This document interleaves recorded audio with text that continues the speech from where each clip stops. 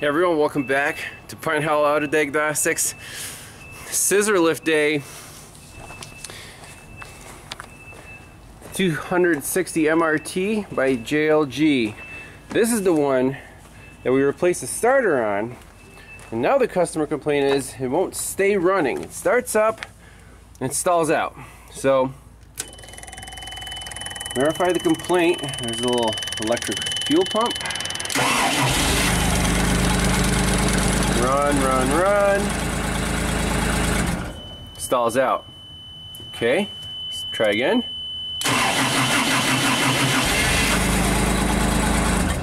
So a few seconds of runtime, and then it stalls out.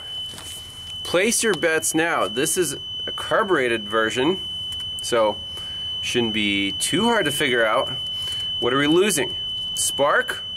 Or is the fuel pump not pumping and the carburetor's, depleting itself? Could be. Where would you start? That's my question. I'm going to start with, well,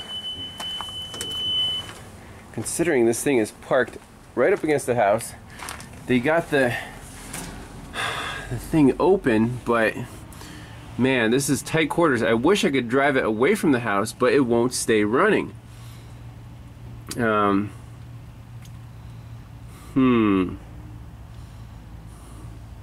wondering if it's an intentional shutdown or if it's running out of fuel. How do we tell? I mean, it starts up and then it just shuts down. So let's take a quick peek at the wiring diagram. I'm wondering what exactly can make this thing shut down. Like, hey, is it charging? Maybe the alternator's not charging or something. But we can go from there. Well, since this thing has a port for a JLG analyzer, this thing's pretty sweet. We can go into the engine menu and go through our menu. Like, I want to see if the fuel pump remains on after we start this thing. So let's see, I'm going to hit the start button. It says off, and then the thing shuts down.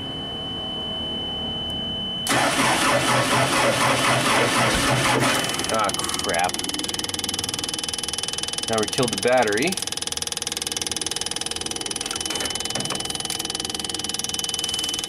So it's interesting, the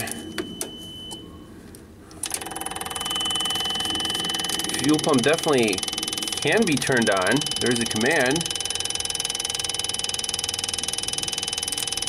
Then it times out, but as you saw when it was running, it was not clicking. It was not on. So I believe that there's some intentional shutdown going on. And the battery's completely drained. What are the chances that if the alternator is not, producing an RPM signal, that it just shuts itself off? We've seen Genie lifts do this. Let's go back into Diagnostics, engine, and see if there's an RPM signal here. I'll connect the boost pack first, just a second. Alright, here we go. Where's our start switch? Push the button, see what the engine speed is.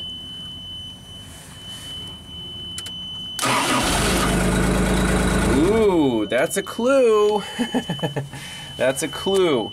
So let's go to this alternator, or pull up a wiring diagram and see if there's an RPM signal that should be coming from there or from somewhere, and where does it end up?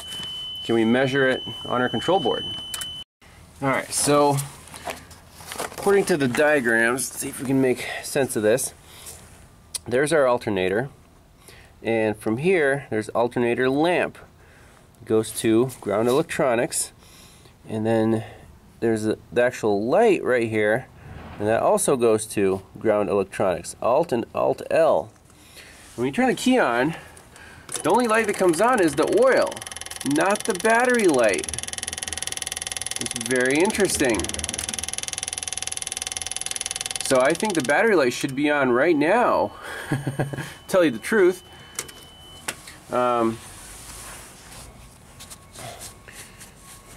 So can we get that light to light up? Alt L.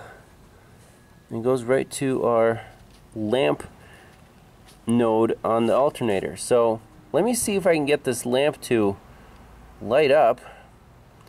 And it sucks, this battery is basically dead. We can't really move it without having it run for a while, but if we can trick it and at least drive it away from this building, we should be in better shape. Okay, one thing I noticed was this wire right here was just kind of flopping around, not really connected to this terminal, and it's actually loose on there. Well, now it's not.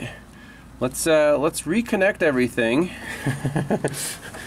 That would be pretty epic.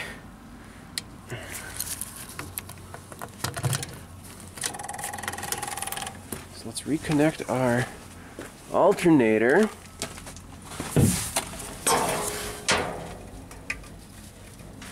Alright.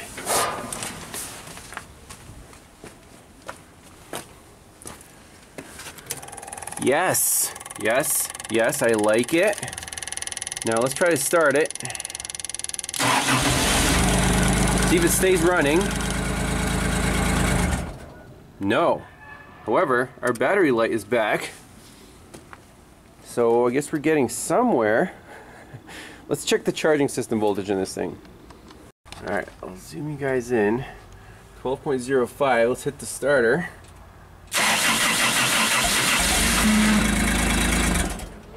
It didn't even run long enough to do anything. I guess we could connect Mr. Noco back up. Turn him on. Now we're at 12.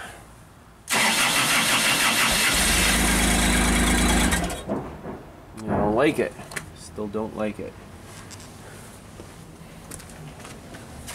And does the battery light go out when the thing starts?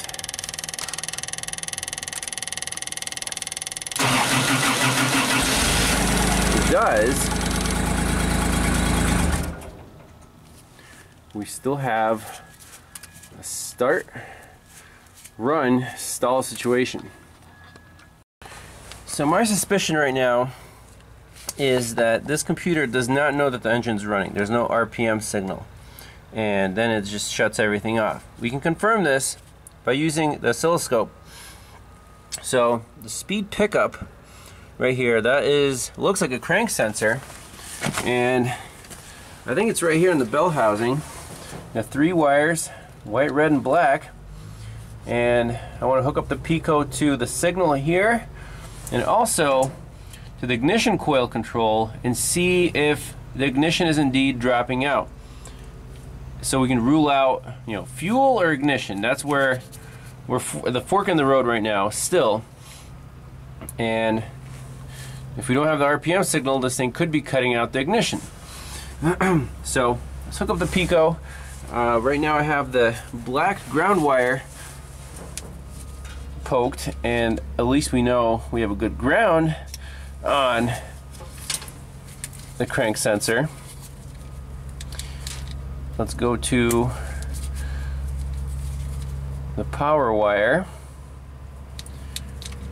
I don't know if this is going to be a 5 volt or a 12 volt, doesn't matter.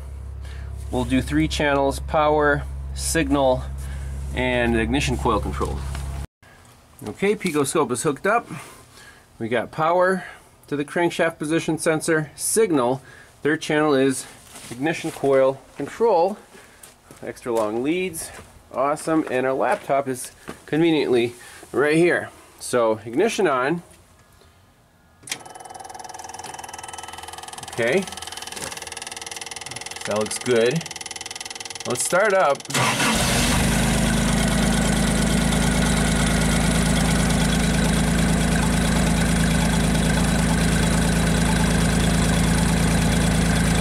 running. Amazing. Let's see if we can make it run faster. Where's the high speed? I think I might have fixed something. Messing with those connections.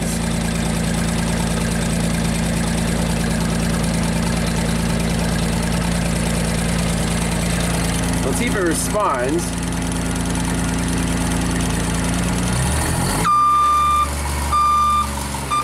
It does.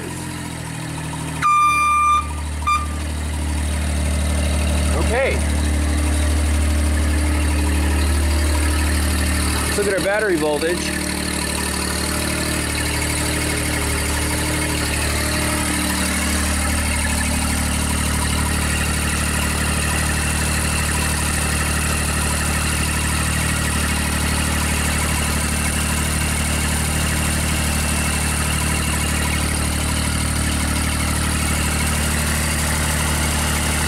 Black lead. The test light.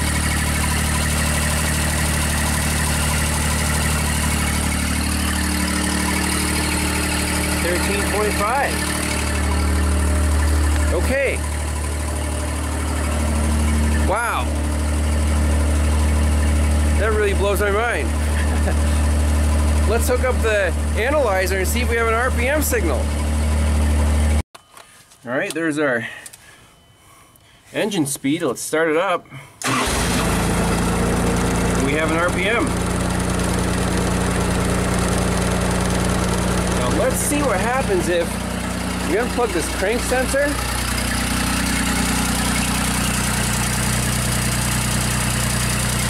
Right here.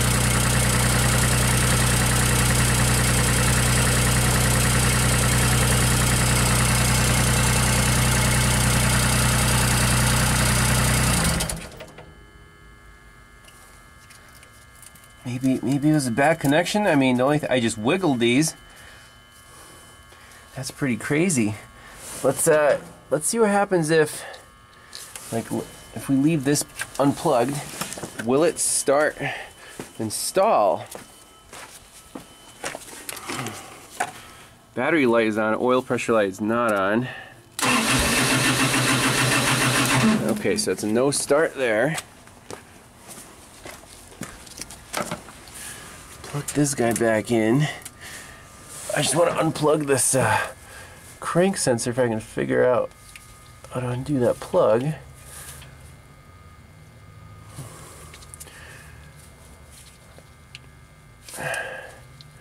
Let me unplug it, see what happens. Alright, so crank sensor unplugged. See what the symptoms are.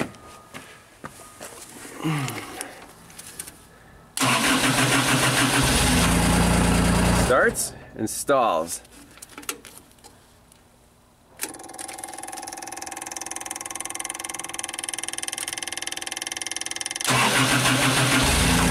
Starts and stalls. That's it. We were missing the crankshaft position sensor signal, and the only thing we did was mess with this connector right here. Again, it looks a little crusty, but I think there's already dielectric grease on there, so man, these problems are like, it's all bad connections, and if you disturb something and it works, then you're like, well, I think I fixed it.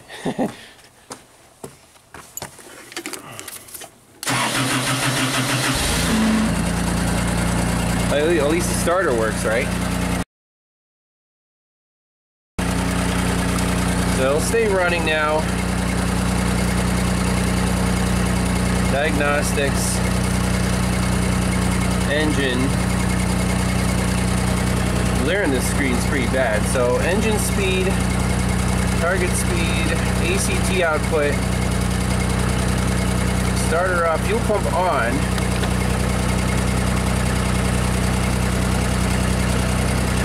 Fuel pump is on. I want to test drive it from platform controls, make sure we can do everything, but that's it, it's running. And we have a known good crank signal. So very simple RPM signal, there's no sync notch. It just uses this for throttle control. And there's your ignition coil control.